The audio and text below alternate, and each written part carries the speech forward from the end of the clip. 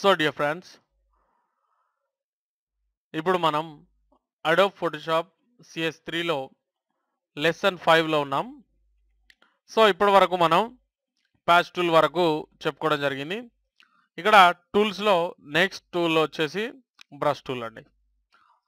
So ఈ brush tool పైన ఒకసారి క్లిక్ చేసి పట్టుకున్నట్లయితే ఇక్కడ చూడండి, brush tool, pencil tool, colour replacement tool, ఇలా 3 టైప్స్ ఆఫ్ టూల్స్ అనేవి ఇక్కడ మనకు అవైలబుల్ ఉన్నవి.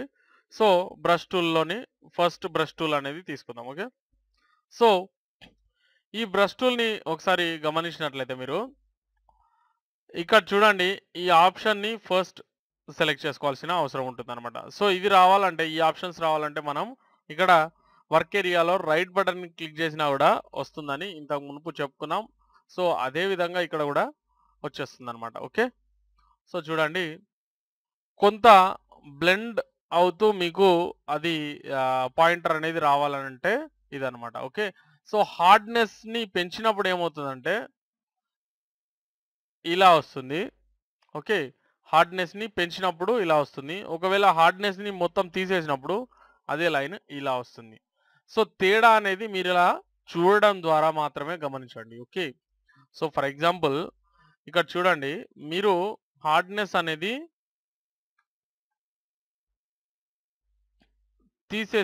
హార్డ్నెస్ మొత్తం తీసేసినప్పుడు లైన్ అనేది ఇలా క్రియేట్ అవుతుంది.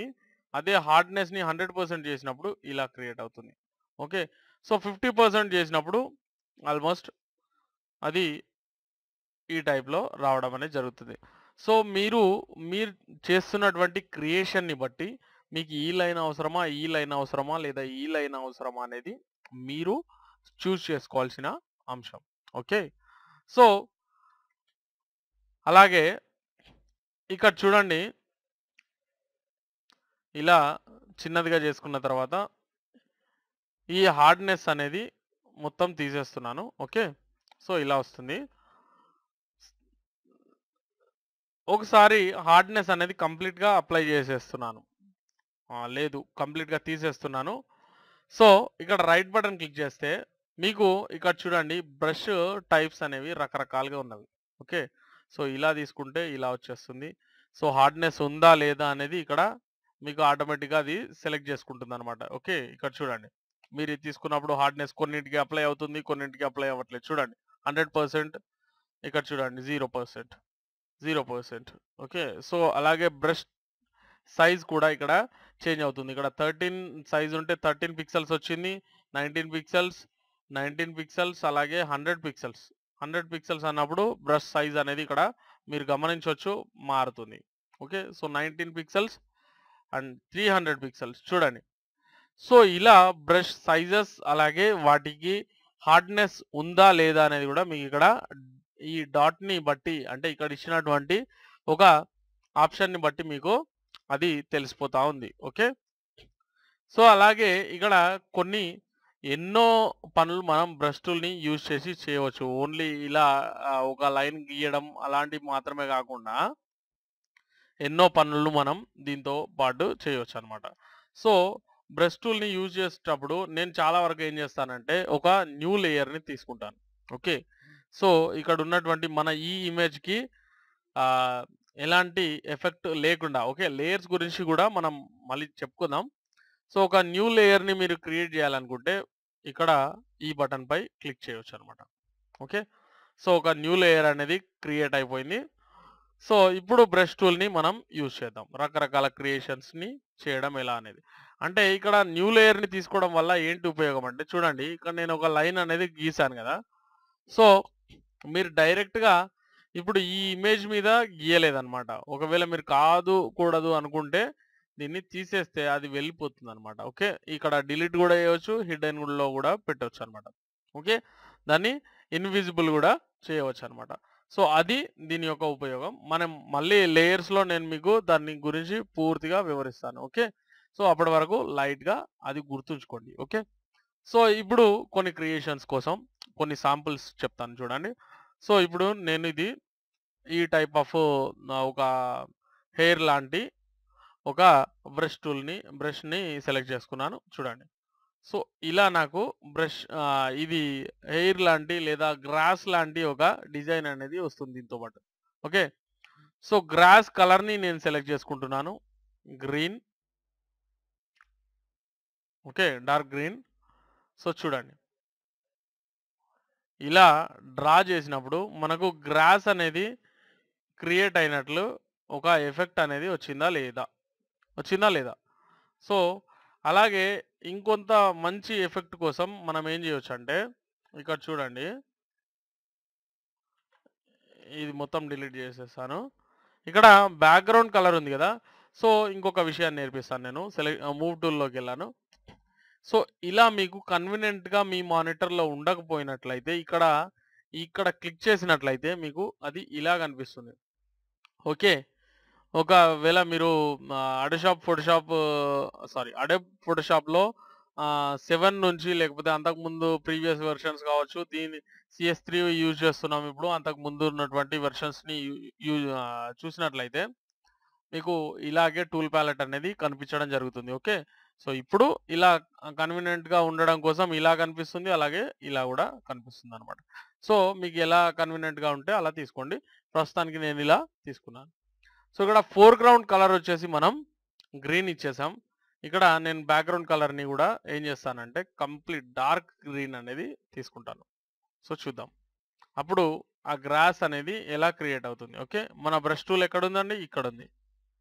ఓకే. సో, చూడండి. ఇలా క్రియేట్ అవుతుంది గదా! సో, ఇప్పుడు దీన్ని కొంచెం లైట్ చేయండి. ఫోర్‌గ్రౌండ్‌ని. సో, ఇప్పుడు చూడండి. బెటర్ దాన్ బిఫోర్ గదా!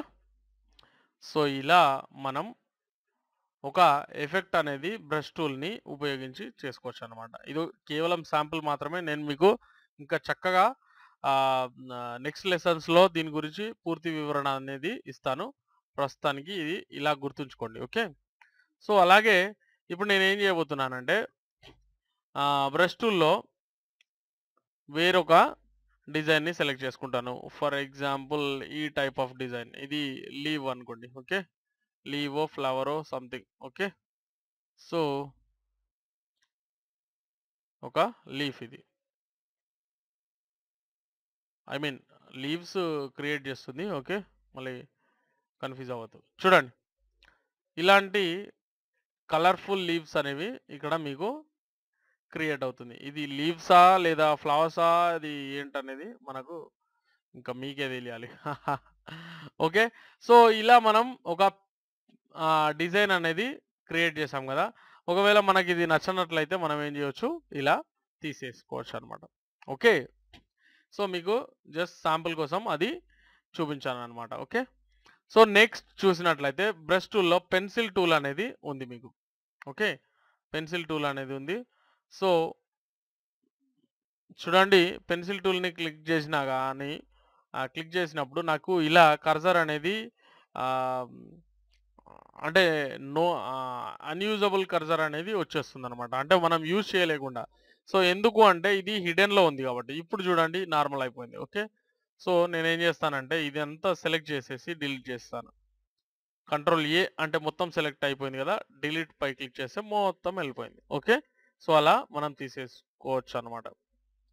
ఇక్కడ చూడండి పెన్సిల్ టూల్. దీని గురించి పెద్దగా చెప్పుకునేది ఏం లేదు. సేమ్ బ్రష్ టూల్ లాంటిదే. కాకపోతే ఒక ఆహ్, చిన్న టైప్ ఆఫ్ టూల్ అనమాట. దీంట్లో కొన్ని డిజైన్స్ కొన్ని బ్రష్ టూల్ లాగానే ఉంటాయి. కొన్ని చేంజ్ ఉంటాయన్నమాట. ఓకే. సో, చూడండి ఇలా. సో, మీరు బ్రష్ టూల్‌ని పర్ఫెక్ట్‌గా యూజ్ చేస్తే మళ్ళీ మీరు పెన్సిల్ టూల్‌కి వెళ్ళాల్సిన అవసరం ఉండదనమాట. ఓకే. సో, ఇలా మనం రకరకాల డిజైన్స్ పెన్సిల్ టూల్‌ని యూజ్ చేసి గూడా చేసుకోవచ్చనమాట. ఓకే. సో, అలాగే ఇక్కడ కలర్ రీప్లేస్‌మెంట్ టూల్. చూడండి ఏమన్నా జరుగుతుందా అండి మార్పు? ఏం జరగట్లేదు. ఎందుకంటే ఇక్కడ చూడండి కలర్ అనేది ఫోర్‌గ్రౌండ్ కలర్ అనేది మీరు మార్చి చూడండి అప్పుడు జరుగుతది. సో, చూడండి.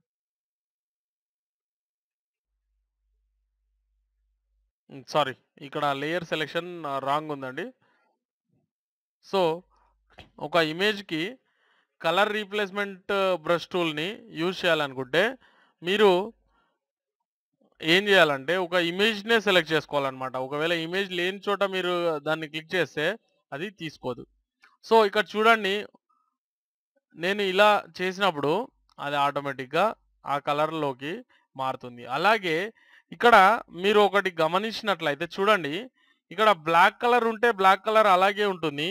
సో, అక్కడ థిక్ బ్లూ అవుతుంది. నార్మల్ చోట లైట్ బ్లూ కలర్ అనేది మనకు అప్లై అవుతుంది. ఓకే. సో, మీరు కళ్ళు మూసుకొని ఈ డిజైన్‌ని చేసుకోవచ్చనమాట.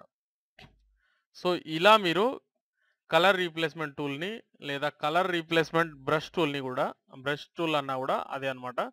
సో, అలా మీరు యూజ్ చేయొచ్చు. ఓకే. సో, బాగా గమనించాలి. ఇక్కడ చూడండి నేను రెడ్ కలర్ ఇచ్చేస్తాను. ఇక్కడ చూసినట్లయితే ఈ ఒక సింగిల్ కలర్‌ని అంటే ప్లస్ సింబల్ ఎక్కడైతే ఉందో అక్కడ సింగిల్ కలర్‌ని సెలెక్ట్ చేసుకొని ఆ కలర్ అనేది అది రీప్లేస్ చేసేస్తుంది. చూడండి అలా. Okay.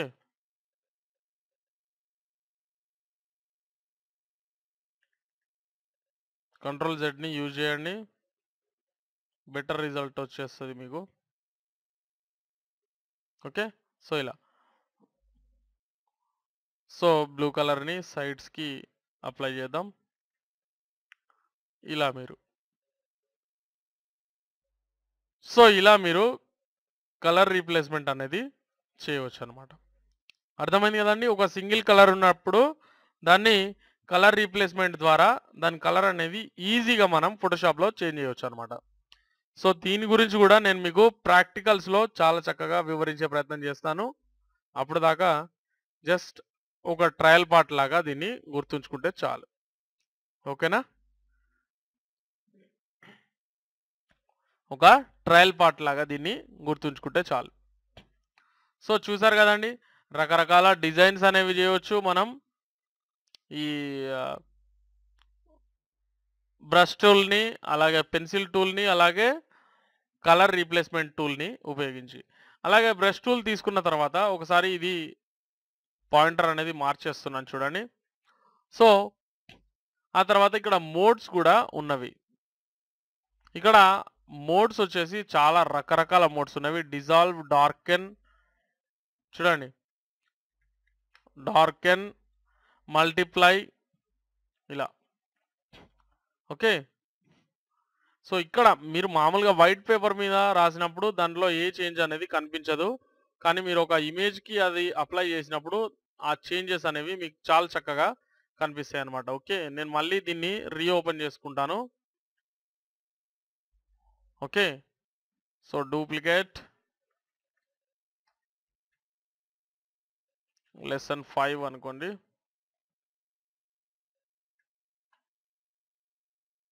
Okay. So, brush tool తీసుకున్నాను. మల్టిప్లై చేసినప్పుడు ఇలా కనిపిస్తుంది. అలాగే నార్మల్‌గా ఉన్నప్పుడు ఇలా కనిపిస్తుంది. చూసారా తేడా? నార్మల్ మోడ్‌లో ఉన్నప్పుడు ఇలా కనిపిస్తుంది. మల్టిప్లై మోడ్‌లో ఉన్నప్పుడు ఇలా కనిపిస్తుంది. సో, ఇవన్నీ గూడా మీరు ఒక్కొక్క ఆప్షన్‌ని తీసేసుకొని, దాన్ని ఎలా పనిచేస్తుందనేది ఒకసారి ప్రాక్టీస్ చేసుకోండి. ఓకే. అది ఎప్పుడు ఎలా వాడాలనేది నేను మీకు మళ్ళీ నెక్స్ట్ క్లాసెస్‌లో దాని గురించి చెప్తాను. చూడండి. హ్యూ అనేది అప్లై చేసినప్పుడు అసలు ఇక్కడ అప్లైయే అవ్వట్లేదు. ఎందుకు అనేది మీకు తర్వాత ప్రాక్టికల్స్‌లో ఈజీగా అర్థమైపోతుంది. ఓకే. సాచ్యురేషన్ గూడా చూడండి. ఓకే. సో, ఇలా మనం ఆహ్, కొన్నింటిని కొన్ని చోట్ల వాడలేమనమాట. ఓకే. కొన్ని చోట్ల వాడలేం. మరి వాటిని వాడేటువంటి సందర్భాలు గూడా ఉంటవి. చూడండి. డిజాల్వ్ అనేది పెడితే ఎట్లా వస్తుంది చూడండి. ఇదొక డిజైన్ అనమాట. ఓకే. మనం జనరల్‌గా ఇలా రాయడానికి ప్లస్ డిజాల్వ్ అనేది తీసుకున్నప్పుడు ఇలా రాయడానికి చాలా తేడా ఉంటుంది గదా! ఓకే. సో, చూడండి.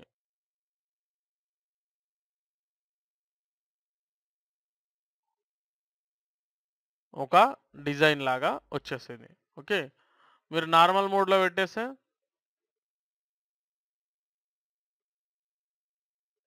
ఇలా.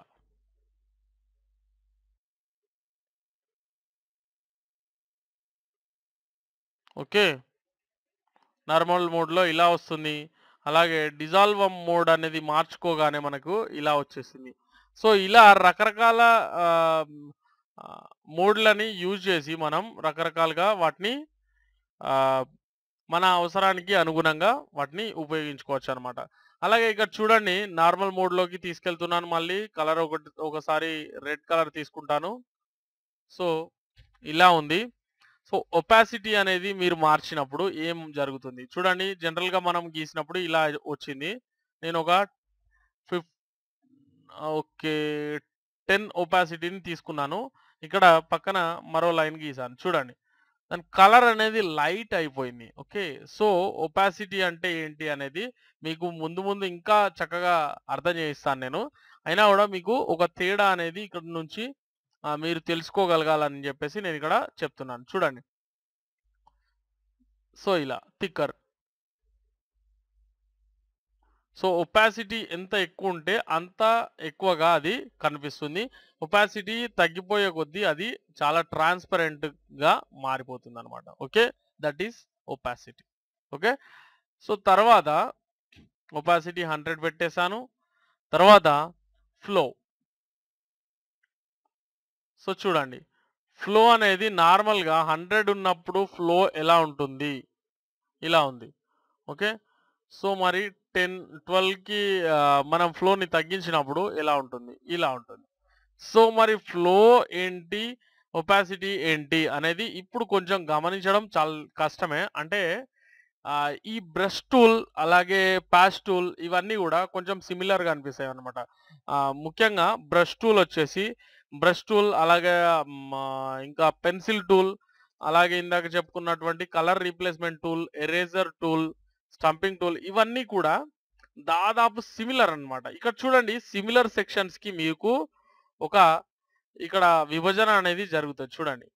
సో, ఇక్కడి నుంచి ఇక్కడి వరకు ఇలా డివైడ్ చేశారు. ఓకే. ఇవన్నీ సెలక్షన్ టూల్స్ అన్నమాట. ఓకే. Selection part. సో, ఇక్కడి నుంచి ఇక్కడి వరకు రిపేరింగ్ పార్ట్. ఓకే. సో, ఇక్కడి నుంచి ఇక్కడి వరకు మళ్ళీ సెలక్షన్ పార్ట్ మళ్ళీ రకరకాలుగా ఇక్కడ అనేవి ఉన్నవన్నమాట. సో, ఇక్కడ 3 పార్ట్స్ ఆఫ్ టూల్స్ అనేవి టూల్ ప్యాలెట్‌లో ఉన్నాయన్నమాట. Okay. Okay. These are 3 parts of tool palette. Okay.